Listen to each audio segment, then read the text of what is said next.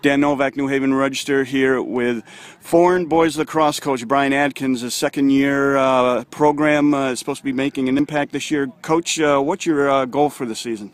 Last year we finished up 6-10 and fell one game short of making the state tournament. So that really has been everything that we've been working for in the off season and this preseason. Is our biggest #1 goal is to make the state tournament this year. Okay, so you expect to be making an impact this year, I would imagine. Absolutely. Okay, and if you just want to mention one or two players. We're really happy. Had two kids coming off a very successful hockey season, Zach White and Will Vitale.